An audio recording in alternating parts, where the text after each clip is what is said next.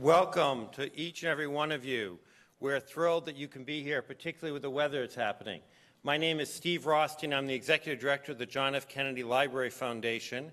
And on behalf of Jamie Roth from the library and all of the library and foundation team, this is a very special night. And we really appreciate your being here and our very special guests.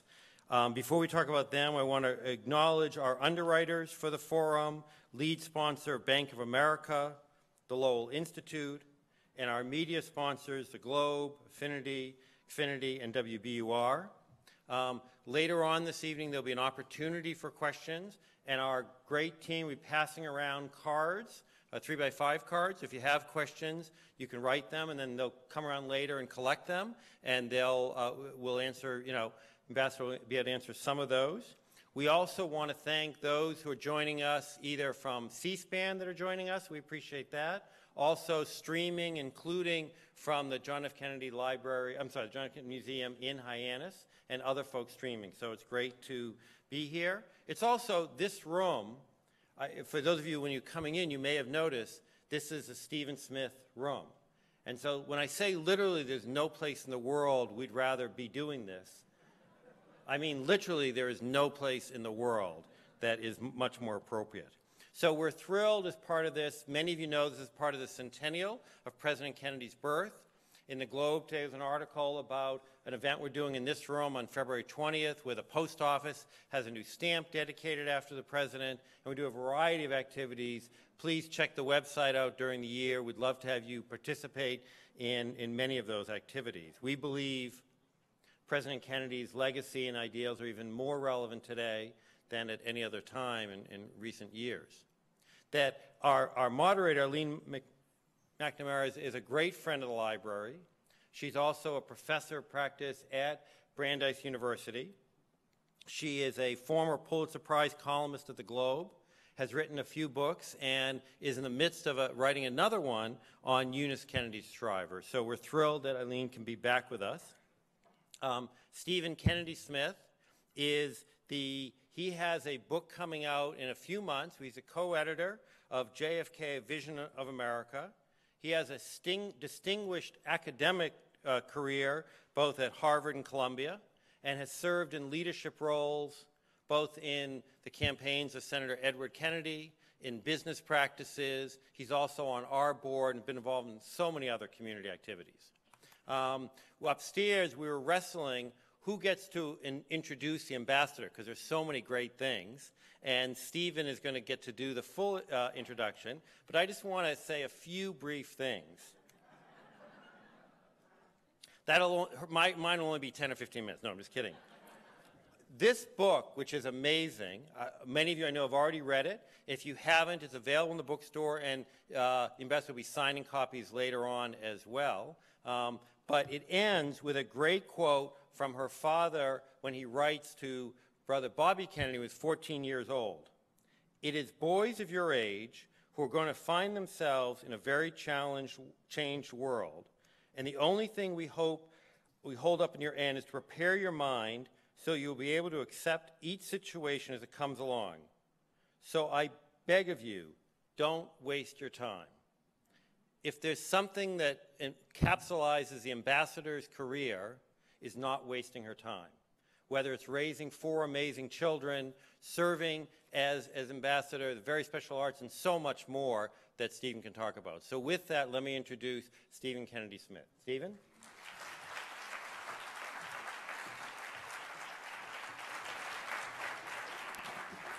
Thank you, Steve. I apologize, I have a bit of a cold. As you were reading, something struck my mind, which is the Kennedy family motto is actually "consider the end."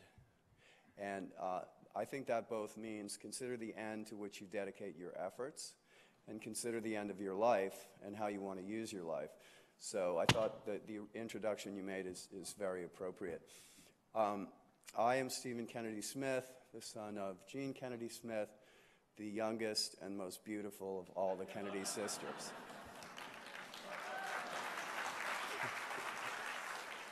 How's it going so far, Mom? Good, okay. So if you want to, I drove over here tonight from Harvard Square, where I live, just one block from the Sheraton Commander Hotel, which is where JFK launched his congressional bid in 1946. And my grandfather held a white tie dinner party at which he not only paid for all the food, but he also paid all the guests to come.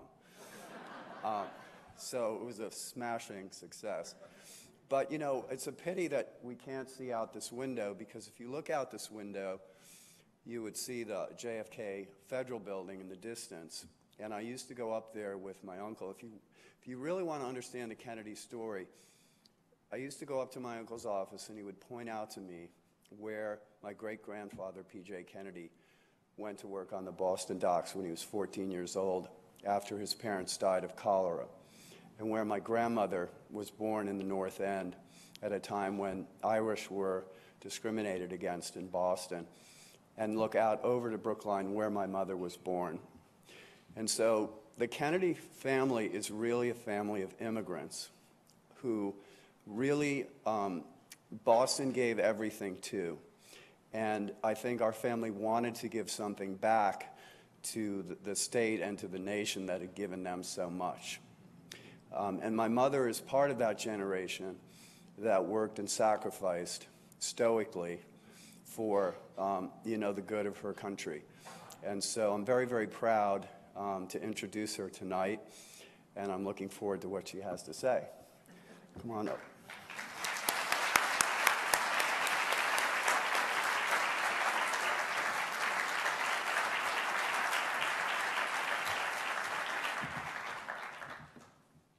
Thank you, Stevie.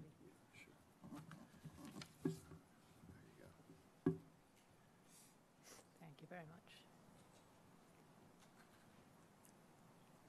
Well, thank you very much for your very warm welcome. And I'm especially delighted, of course, that this is in the Stephen Smith room, as I understand. Is that right? Who, as you know, was my husband, and so it gives it a special meaning to me. So thank you very much for coming. I'm a little bit late because I am from New York City, temporarily. And so we had to take the train, and then we took cars, and then, oops, the whole thing was a long voyage. But I'm so happy to be here. And I have to tell you that I feel very much at home, because the Kennedys, Boston is home. So I'm delighted to be here, and I think that I will read, perhaps I can't read the whole book, I mean, nobody can. But maybe 2 excerpts tonight, which would be interesting for you to hear. So shall I start here? So now we'll begin. And this is the introduction to the book. Could I have a Kleenex? Thank you very much.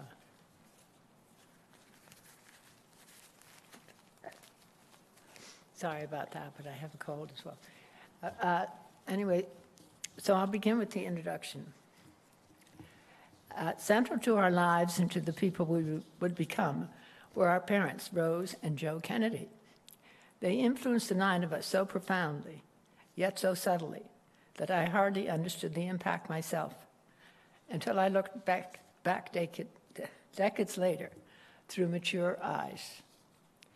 Mother and Dad both descended from Irish immigrants, a fact that profoundly affected their outlook on life and the choices they made for their family. They were very conscious of the tremendous oppression their ancestors had overcome, and were extremely grateful to be Americans. Like other young people of their generation, who were the grandsons and granddaughters of immigrants, Mother and Dad felt a duty to go back to the country that had embraced their family and to contribute to its continued growth. To whom much has been given, much is expected. Mother repeated those words to us often, quoting the Gospel of St. Luke. She was not admonishing us, she was challenging us. Mother and Dad felt it was important for us to know how lucky we were. On some days, your ancestors had no idea where their next meal was coming from, Mother would remind us. In contrast, we had a roof over our heads, and we had hot food on our table every night. Mother and Dad let us know that we had an obligation to give back. More, I don't know if this follows, but more than 1 million Irish people died. Another million were forced to immigrate, boarding so-called coffin ships for far-off destinations, such as America and Australia. They left behind fruitless fields, stoic fathers, and distraught mothers who took their last pence and their last hopes,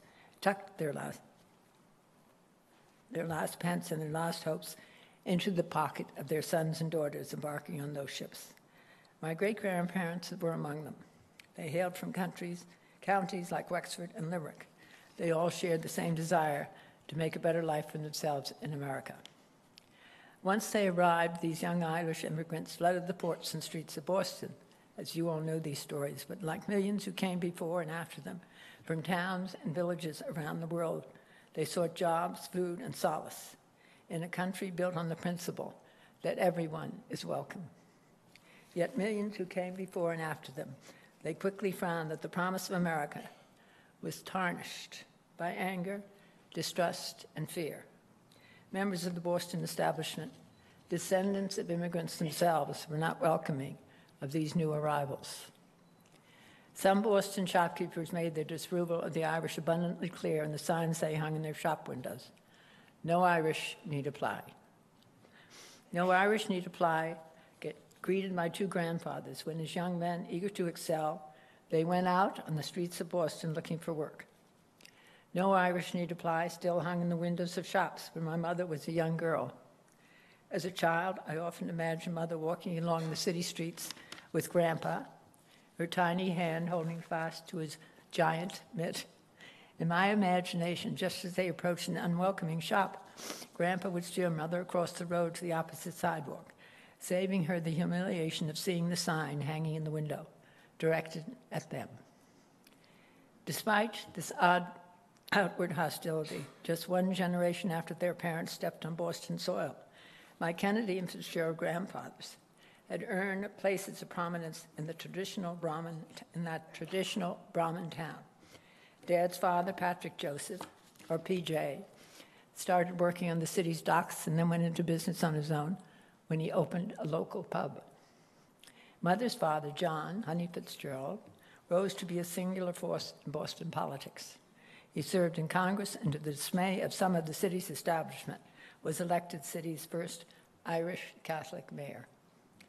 As a young woman coming of age in Boston and the mayor's daughter, Mother was the toast of the town. Yet she still felt something was amiss.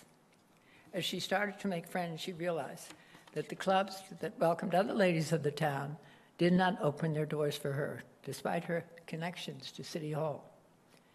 At the turn of the century, there was still an unspoken rule that Irish Catholics were not allowed in social and business circles of Boston. Ever a pragmatist, Mother was not angry or hurt by those realities. She decided that if you were not accepted into one club, then you should just start one of your own. So in 1910, Mother initiated her own ladies' club, the Ace of Clubs, where young, unmarried Catholic women could meet, who addressed the matters of the day. As the club's records show, one week, the ladies welcomed Boston Herald columnist E.E. Whiting, who shared his, quote, wide knowledge of political situations. 2 weeks later, brought a Mrs. Crawford, who spoke on European situations, including the League of Nations. The club was an immediate success, and soon membership in it became highly prized. The Ace of Clubs remained open for 100 years to follow. Now, I did not include this story in my book purely because I forgot it. My son Stephen reminded me of this story and asked me to tell it to you this evening. So this is not in my book, but it's a very funny story, so I'm going to tell it to you.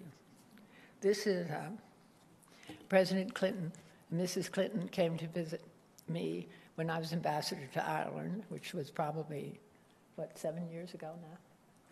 about 7 years. And so Kim was out with her beau and had not arrived in time to see Mr. and Mrs. President and Mrs. Clinton, but they were staying at the embassy. So lo and behold, Kim came in, I'd say about 2 o'clock in the morning, and coming down the steps was President Clinton. And I don't think she knew. I know she didn't know who he was at the time coming down the stairs, but I don't think she thought it was the President of the United States, which he was. So they stared at each other, apparently, and everybody else was in bed. And he said, "Could you tell me where to get a coat?" And she thought, that he said, "Coat." And she said, "Oh, yes, sir." She didn't know who he was. And she went to the end of the hall where there was a large coat closet, which she opened up. And then he went in, and then she went in, and she told me this story the next morning, and they stared at each other. So he didn't know where he was, and she didn't know what she was doing in the closet with him. But in any case, they straightened it all out, and he had said Coke, meaning Coca-Cola. So they worked it out, and she went in the kitchen and everything. I went fine. But it was very funny at the time, and he was always a very good sport. He never told anyone. And she was very excited that she had been with the president. And finally, Stephen, you told me to tell another story, didn't you? Oh. And then finally, I guess because I think you told me not to read too long. Stephen told me not to. I had several other wonderful stories to tell you, but Stephen said, "Don't talk to me." So these are two stories I left out of my book. And the other one was from Muhammad Ali, which he was at the Kennedy Center one day, and they were showing him through. And then one of the ladies who was in charge of everything, I said, "Jean, would you come here a minute, because I have the head of the China Seas or whatever is here, and I have to go right now. And this is Muhammad Ali, and I've been showing him through it. He's almost finished. Would you take him through the rest, please?" So I said, "Fine." I was terrified, of course, because he's so famous, and I didn't know anything about boxing.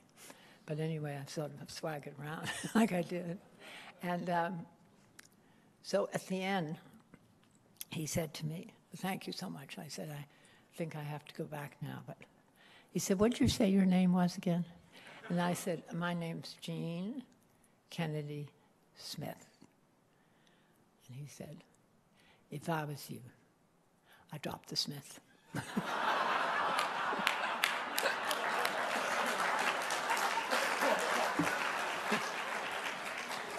It was really, I didn't know what to say. But anyway, I think that's my time, isn't it? I do hope you enjoyed the book. Thank you.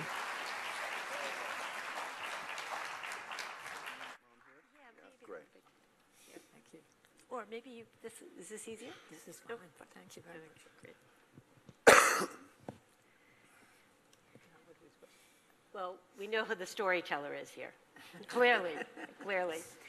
So we're just going to have a little chat amongst ourselves about your book, and you can share any anecdotes that you like from the books, and maybe we'll prompt you about some that we particularly enjoyed. That work for you, Why Stephen? are you looking at me? Sure. Stephen made all these arrangements. He That's did. why we've called you all together. We have a family crisis. And you want everyone's opinion. Right. You know No, what, why, if you wouldn't mind, could you tell us, Ambassador, why you chose at this moment to write this book and share your childhood with us? Well, because I think that my parents were very unusual as parents, in spite of the time they lived in and everything. But given the time they lived in, they were even more exceptional. And I think, and they also had a large amount of children to take care of and to watch over. And I tried to point out in the book a little bit about how mother and dad too very much sort of steered us in a direction and made it very clear that we had a responsibility being in America to do something for our country. That was very, very clear, and that was number one. And I think it's the thing, you know, because my brothers are so famous now, and I think they were certainly driven by that. And Dad was a very loving parent, but he was also strong. When he said something, you got the message. You did it, right? So I think that they were unusual that way, and they always, you know, kept us interested. It wasn't a big labor of, oh dear, we have to do that again or something like that. And it's so difficult. And it was always interesting. And the news is interesting most of the time. And, Very interesting these days, Ambassador. I know. But so I think the children, and they did, we all enjoyed it because we had different opinions, and they always listened to what Jack thinks we should not go into the war either. This is World War. But if he goes, we all have to serve, and do we all have to serve? And the girls never will get in the army when, you know, all that sort of, but it was all very interesting. And we, you know, as the younger, as the number 8 of 9, it was very interesting to listen to people, I mean, these different opinions, depending on the age. And of course, our older brothers, Joe and Jack, particularly because they were the oldest, were very interesting, particularly with my father. You know, they could make a terrific conversation about why are we holding back and why shouldn't we get in there, and, you know, and making points. And I think, you know, it sticks with you forever if you get it at an early enough age. So it made a huge impression on me and all of us, I think. And I try and do it a little bit with my children as well. I was going to ask Steve you that. certainly did, yes. Steve, did you feel that? Did you feel the same atmosphere in your house growing up that the ambassador describes in her book?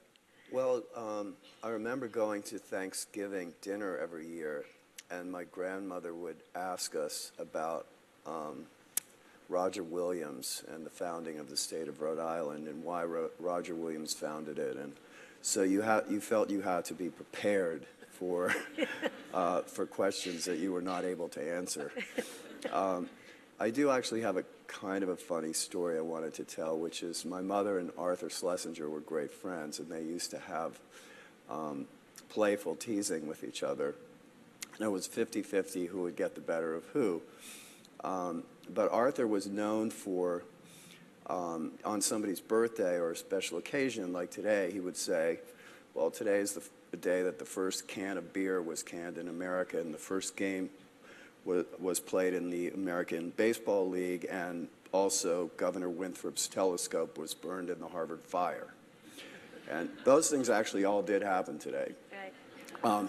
And so my mother said, well, look, Arthur may be smart, but he's not that smart. He's got a book that he's looking this stuff up in. So when we go out to play tennis, why don't you go into Arthur's room and find the book, and I will embarrass him at dinner. And I said, Mom, you want me to go into your guest room? And she was like, yeah. So I did. And so when Mom got back from tennis, she said, did you find the book? And I said, yeah. She said, well, do you have it? I said, I'm not going to take the book out of Arthur's room, Mom. She said, well, what's the book called? I said, it's called The Almanac of American History by Arthur Schlesinger.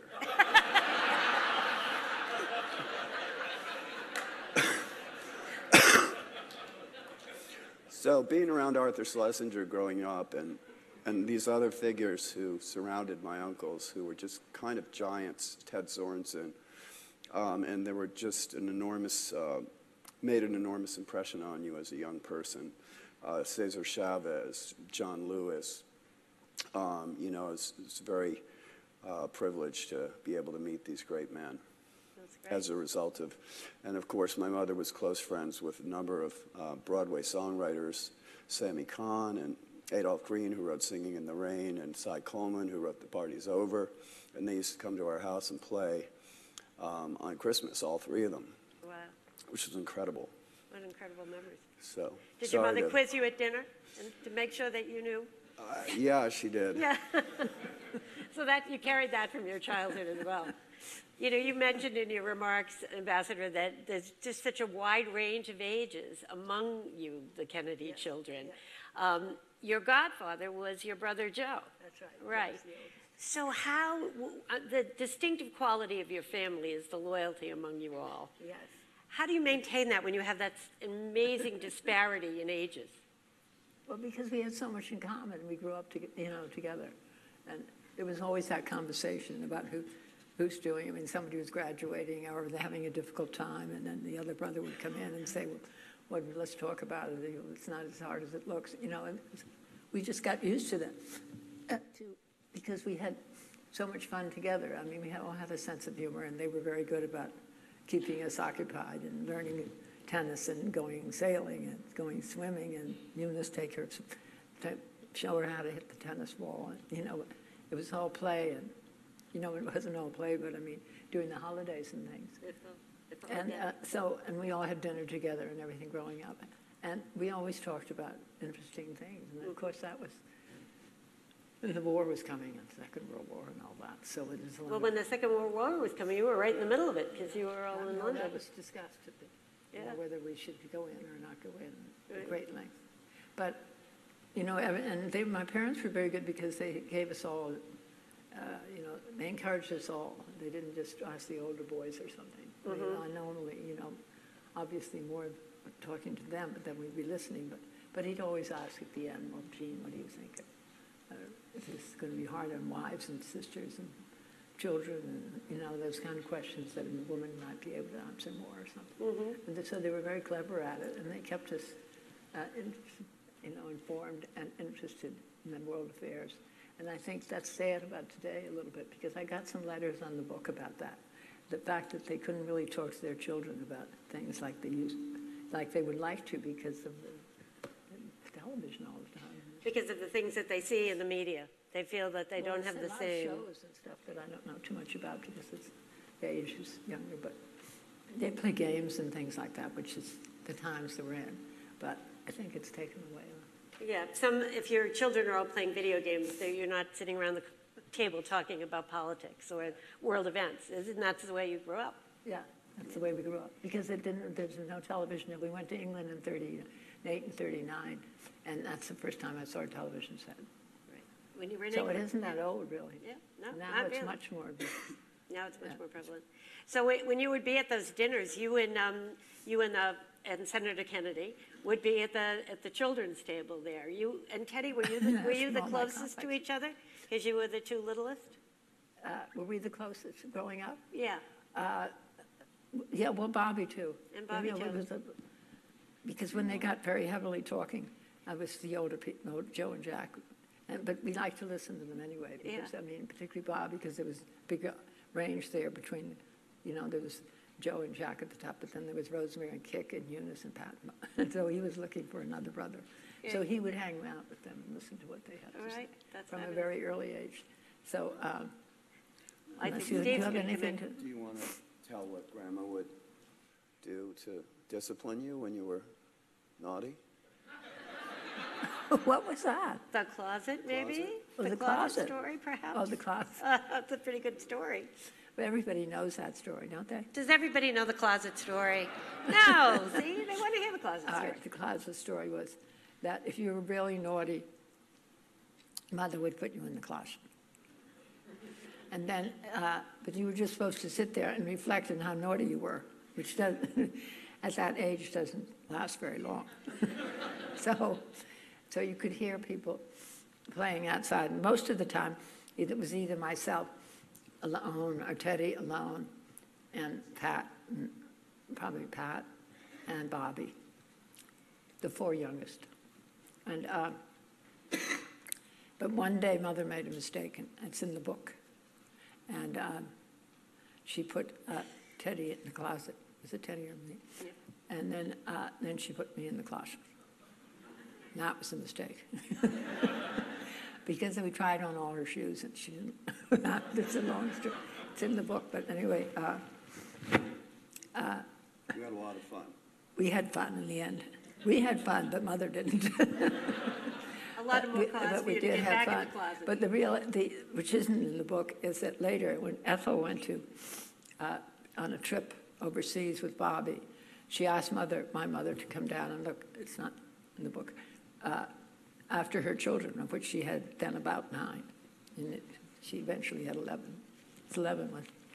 And she asked Mother to come down and sort of to keep an eye on all of them.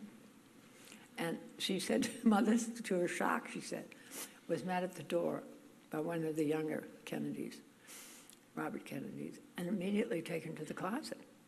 And she said, well, I see, I can hang my coat here. Yes, dear, where's the, oh, no, you should stay here and look all over the closet. Well, I don't really want to stay here. I want to go and see my room here. And they said, well, we'll be back in a minute. And anyway, so then they said, well, Grandma, Joe told me this, the oldest son. He said, Grandma, we're sorry, but you have to see the closet because if anybody's naughty, then you can put us in there. Wow. So, Those are good so kids. They're planning ahead. Yes. So everybody knew about the closet. But Could you tell us a little bit about Cape Cod? Cape Cod is almost a character in your memoir. The way you talk about being there and the activities you did. It was home, more so than Bronxville or other places you had lived. The only place we spent a long time is in the summer. So Bronxville was Christmas, but short. And then very short holidays.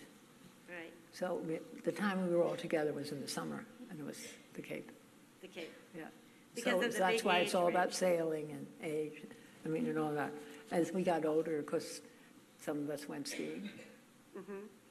And, but like Jack couldn't ski or anything like that. So, I mean, it would depend. And, So you but it did was develop your basically- own interests. You didn't all have to basically, sail. But we usually went together in a group. I mean, Stevie, remember, we went skiing a lot in our family. So we went with Pat, and we went with Bobby. Jack couldn't ski. But, so we figured it all out, and we spent a lot of time together. So Right. that's why we're such a happy family. We wanted to spend time. And Is that a That's product, my do you think, parents. that your parents nurtured that in you? absolutely. And it sounds like your brothers and sisters were your best friends growing Yeah, up. they were, absolutely. Yeah. Because they were interesting, and they were and they were creative about things. And they liked sports a lot, which is always fun, go swimming together, sailing together. And, I mean, it wasn't a social life. I mean, they didn't have dinner parties or anything like that. Right, No, I've never been to a dinner party that Mother and Dad gave, my life. right. So most of the activity at High End It's all School was children. built around the children All children. And then all the take care of sports. each other. That's the idea, The older one took care of the younger one, Yes, exactly. yeah. So And did look it, out for her and look out for her. so you must have inherited Teddy. I certainly did. No, we were very close. We were, yeah. No, he was good. He was good fun. But everybody loved Teddy because he was very funny. Well, in your book, you describe him as the most sort of voluble and amusing and entertaining of the bunch. It sounds like he was always on stage from the time he was a little kid. Well, I wouldn't say he was the most. Stevie would have dressed that better because he's one of the boys. But he was always very funny, wasn't he? Very funny, yes. And very good fun to be with. And everybody loved him for that. Steve, do you And want to? very smart. Teddy? Well, Teddy was a combination of somebody who was extremely astute about human nature, but also extremely merry most of the time. So he was not disillusioned by what he saw in people, and I think he always looked for the best in people. I think the remarkable thing, and I think people who say this, one of the reasons that the John F. Kennedy Centennial is sponsored by Orrin Hatch and John McCain is because these guys truly loved him. And he saw people as people beyond whatever their beliefs were, to the fundamental nature of the things that we all have in common. And I think that's what, my uncles and it's what I learned growing up and with so many different kinds of people is they always spoke to our shared civic bonds and our common humanity.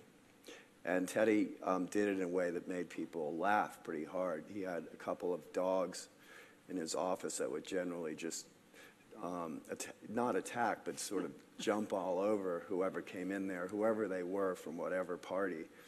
They were subjected to the indignity of these dogs. And it just kind of disarmed people. It was sort of like crazy. And he used to bring them on the subway in the Capitol with him, you know, and you'd see him speeding by with these dogs. And they weren't small dogs. No. So it's hard to really encapsulate Teddy. Right. But you do very well of him as a child. You do tell a wonderful story that I wonder if you could share with us about when you were older and Jack was in the White House. Yes. And you and the First Lady snuck out of the White House in order to take your children. I think, Steve, you were part of this adventure. Right. In disguise to go trick-or-treating. Yes, right. Could you tell us that story? Oh, yes. Well, Jackie called me because she ran school at the White House for the kids, and she had my kids, which was Stephen and William. Upstairs in the White House, in the family room, right? There was a little kindergarten. And they went to school there for a while. You went, didn't you? Yes. And William went. So she called one night and said she wanted to go trick-or-treating in Georgetown in Washington, D.C. And she had the whole outfit, she said, from herself and for me. That you'd made herself, Of course. right? Well, I don't think so. No, you don't think she made it herself? But I think, because it was a sort of sheet with a head. It was a silk bag. There's a photograph, and you've got to see this photograph in the book. Yeah, it's like a silk hat. Yes. And so we went around, all around Georgetown, and I suppose I had to speak. There we are. There's it. I had to speak because she has a very well-known, a very good voice. I mean, She did? Jackie had a distinctive voice? Very distinct. And so we had to watch that. And she couldn't. So you she must have wasn't been allowed- the one that had to so say I had trick or to say treat. trick or treat. And nobody got her. Nobody got it. But you must We have went for secret 3 years. servicemen. Do you remember any of us, Stevie? No, because you were I very little. remember one Halloween when my Uncle Bobby came to the door with his kids for trick-or-treat, and William and I had eaten all of the candy. And we had nothing to give them. And so they came back, and this was while he was Attorney General of the United States, and my father was head of the crisis room at the State Department. They came back in a garbage truck, and they started to pelt our house with garbage in Georgetown. And my father got a garden hose and started spraying them with the garden hose. Like, that would never happen today. That kind I don't of think so. I have a very distinctive memory of that, because I was hit by garbage. In the psychiatric department. That's exactly right. I think it started with my mother, actually. Everything starts with your mother. Right? That's what they tell us. But that's just a phenomenal picture and a phenomenal idea of you and the First Lady going trick-or-treating in Georgetown. As you say, it could never happen today. And you didn't think twice about it. They had a person trailing us, Uh-huh. a Secret Service. But he was But I pretty hardly discreet. saw him. I mean, you wouldn't remember any, you were a little boy. Yeah, so he was way behind us. Sort of amazing. Nobody, and she couldn't say anything because her voice is so familiar, so I had to get tricks. I had tricks and trainings come out of my head. But then we both went to every house we went by. Pretty good And disguise. she didn't get, she never got recognized. She never got recognized. Should you take questions from Yes, the audience? that's it. Would that be, are you up for that? Some questions from the audience? And Steve, you want to try some of these? I Take think them? Mom. Well, Sure. for you to read them. Oh, sure. Oh, yes, I can Okay. read it. But I don't know if they're to me. If you were to to you. pick one character trait or word, or I don't know what that, to Let me try. describe Yeah. Mama Rose, what would it be? And do you see the same in yourself? That's a fascinating question. Did everybody hear it? If you could choose one word to describe your mother, what character would it trait. be? A character trait.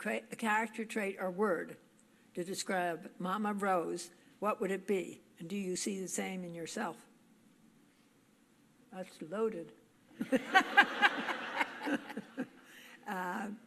Let's see. Well, Stevie could share this with me. I think it was one character trait would be hard. I think her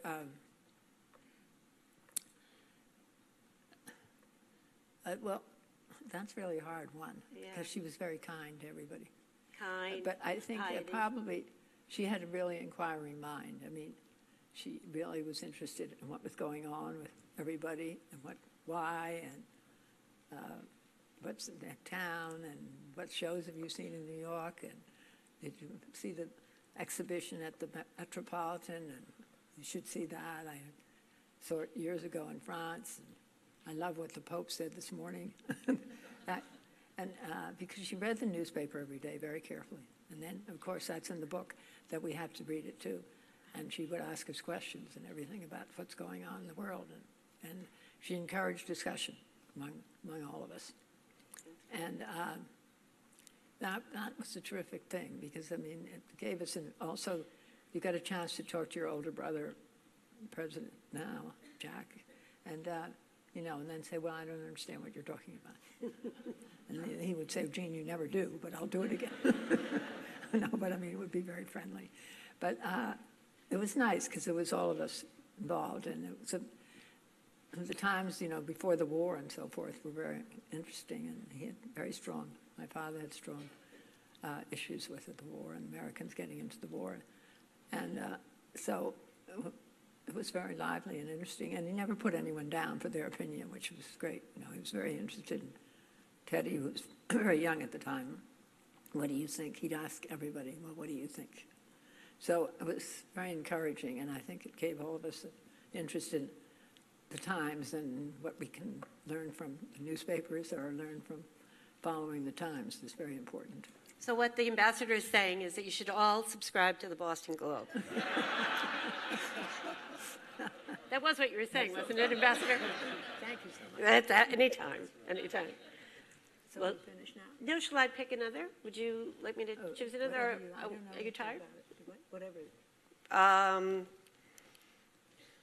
Ambassador Smith, would you please share a favorite memory of your late brother, Senator Ted Kennedy? Well, we talked about him, which he would like a lot. Yeah. We talked about him a lot. Oh, so shall we try another one? Did you give your niece, Caroline Kennedy, any advice on how to succeed as an ambassador? No, but she was very enthusiastic when I said I was going to be an ambassador to Ireland. She was wonderful. She called me. She was one of the first people who called. And she was very, very excited about it. And I mean, she's still there in Japan, which is probably 8 years now, isn't it? She just came back. Oh, she just came back. Okay, she just came back. So she had a long time there. And I have to tell you one story. It has nothing to do with anything, but it's so funny because I was asked to go to to talk to the Japanese about an arts program for people with disabilities. And it was at the UN. And so I said, yes, I will. And so we were talking about some various programs that could go to Japan and so forth. And I said, there's a big hit now, and it's called Hamilton. And it's very, but I don't know if it would go in Japan because it's all hip hop. It was like magic. Hip hop. They look so proper, you know. They had navy suits on, and they looked really. And they let out a scream altogether. Said, "We love hip hop." Did you know that in Japan? Yeah. They loved it. Oh no. Well, they loved it, and they started to jump up. It was at the UN and everything. They were going up and down in this room and yelling at the top of their lungs. I mean, hip-hop turned out to be the universal language. It's unbelievable. I don't know why I suddenly thought of that, but because Bono is now trying to make music our international language. He's doing a pretty good job of it, I'd say, wouldn't you? Yeah, Yeah. he is. Someone here asked a question. Yeah, maybe one or two more questions. Would that be okay? We finished, haven't we? Yeah, Unless maybe somebody one, has a one or question. two more. What? We'll just do one more we'll just- question. Sure. Somebody makes reference to your wonderful doll collection. Oh, yeah. Can you tell us about the doll collection that you had as a girl and how it began, and where is it now?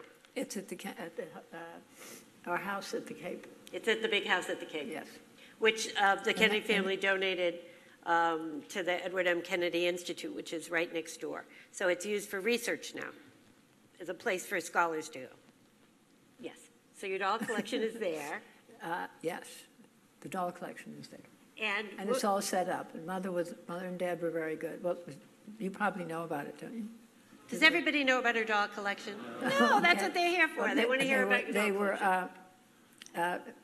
they had the idea that they would ask other ambassadors, and this is ambassador, they would like to buy a doll native to the country they're in, not to the country they came from, not the United States, but wherever they're representing the United States.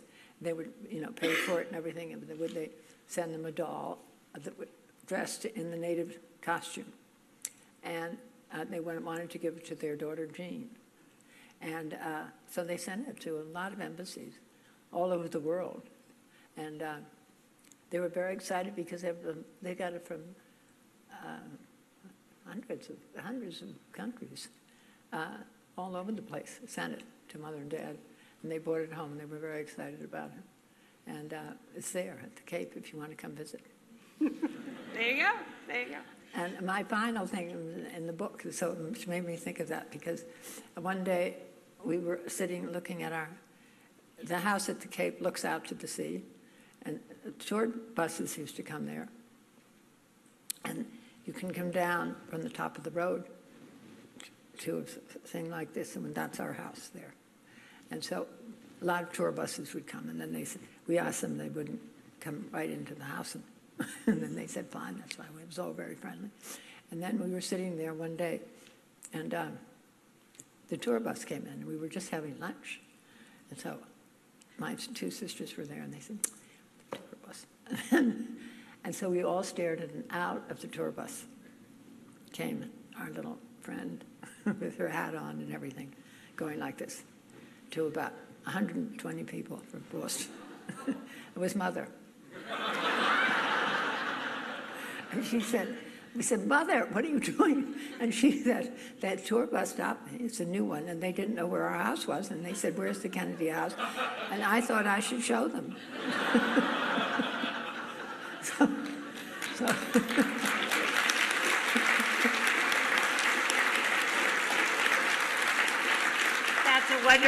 That's a wonderful story to end on. But we can't thank you enough for coming tonight. It has been wonderful for you to share your memories of growing up as one of the littlest Kennedys. And I know you're going to be available to sign books for some of these nice people. Thank everyone. Thank you so much for coming. Yes, thank you very much.